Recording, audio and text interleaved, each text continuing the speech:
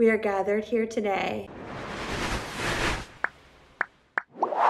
I truly can't believe it, you guys, but I am officially officiating my twin sister's wedding in December. So back in August on our birthday, she gave me a birthday card. And for the past few years, we've kind of done no gifts for each other. Like we just decided that we're not getting each other birthday gifts anymore. So it slipped my mind and I didn't even get her a card this year, but she hands me this card. And so of course I'm like, I'm the worst sister. I'm so sorry. I don't have a card for you. I'll have to get you a card. And she's like, don't worry, just open the card. I open the card and it's like kind of serious. You've been so meaningful to me in my life and how much of a role model my marriage is for hers. And I was like, this is a really nice birthday card.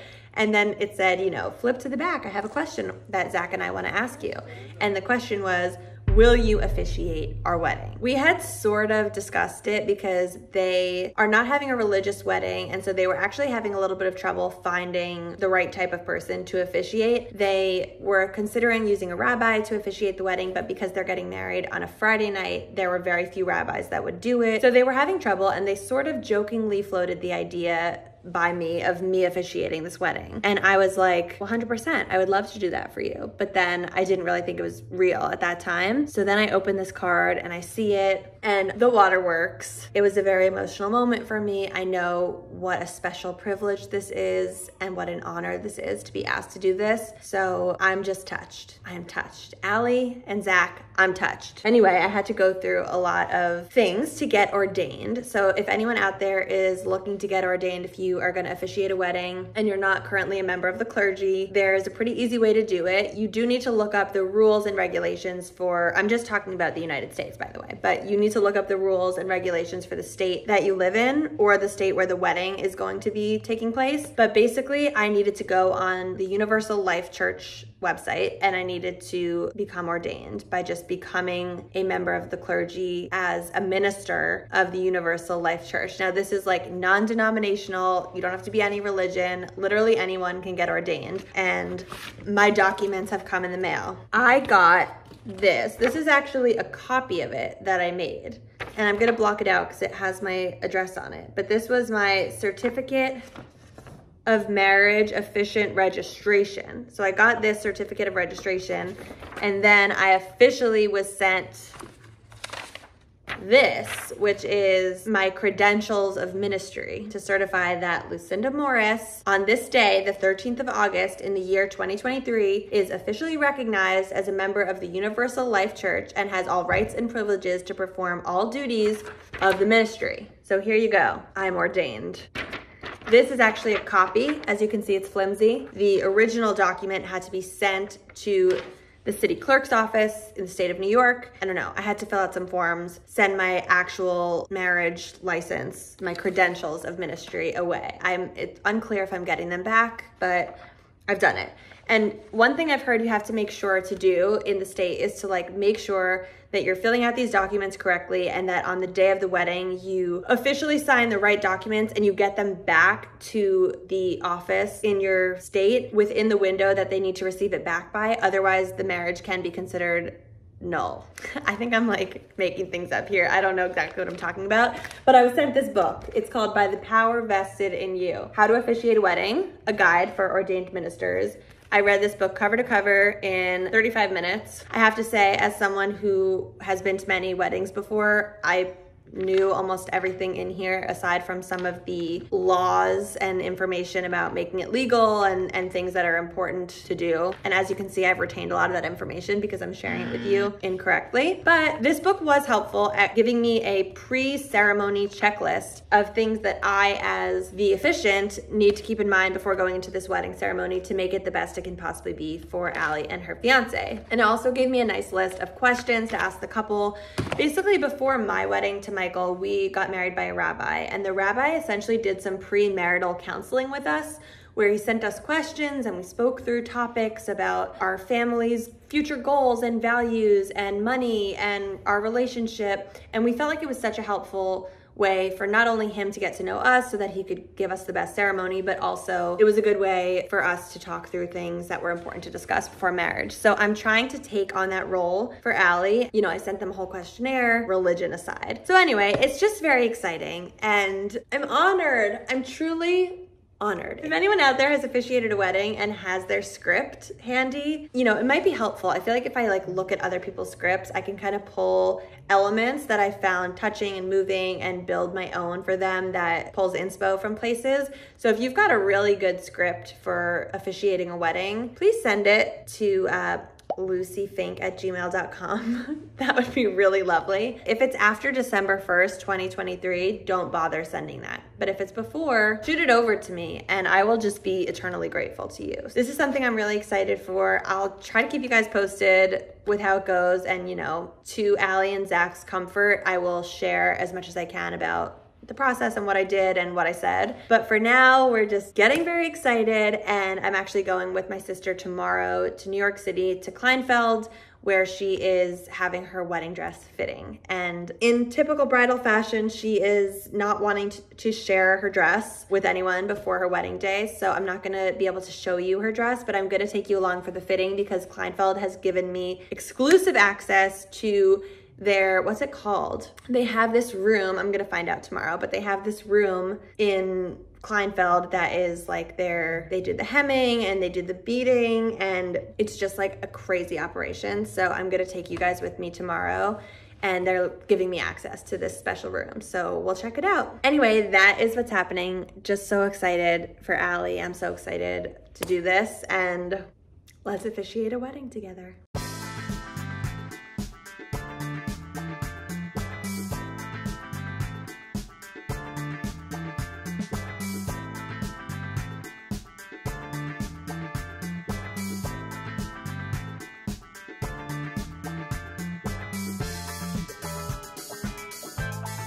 $23,000.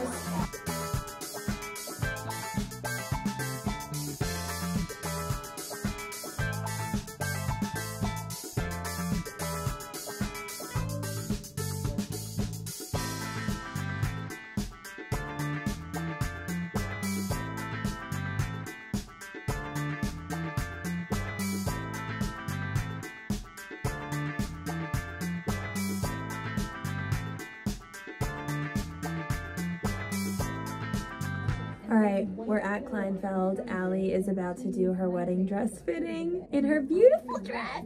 I'm so excited. Can't wait to see her again. Hear your dress? Yeah.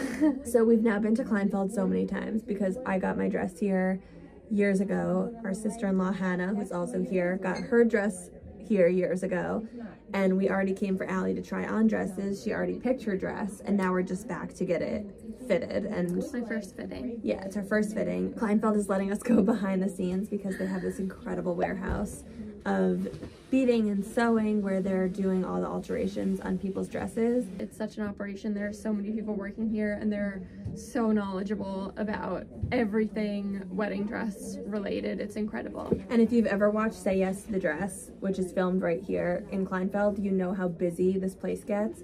And we're here on a Saturday, so this is prime time. I'm also going to go upstairs to the main floor after we go into the alterations room, and I'm just going to see how bustling and buzzing it is today. I'm sure it's exploding. I'm so excited to be here. Just over 2 months to go. Oh my gosh. That's it. All right, well, let's go to alterations. Bye.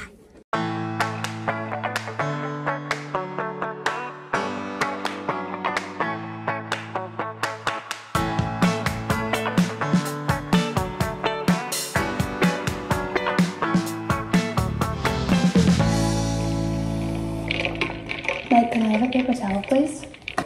Thank you.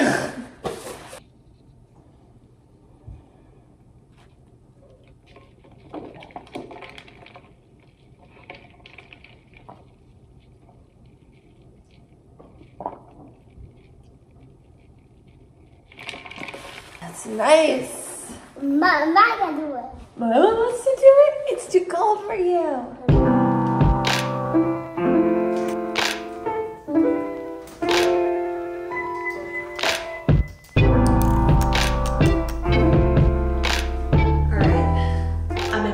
Right now, and this whole wall behind me. I don't know if you can see all the holes in the wall where all the wires are coming out, but this whole wall behind me, we're waiting for our mill worker to have a free schedule again because he's gonna come back to our house and he's building up these floor to ceiling closets that are going to panel the whole wall. It's going to be 3 sets of double doors. So the left and right will be double doors that open up and we'll have adjustable shelving in there. That's where I plan to keep all of my work gear, cameras, lights, lenses, all that good stuff. And then the middle double doors are gonna open and retract back in on themselves like this.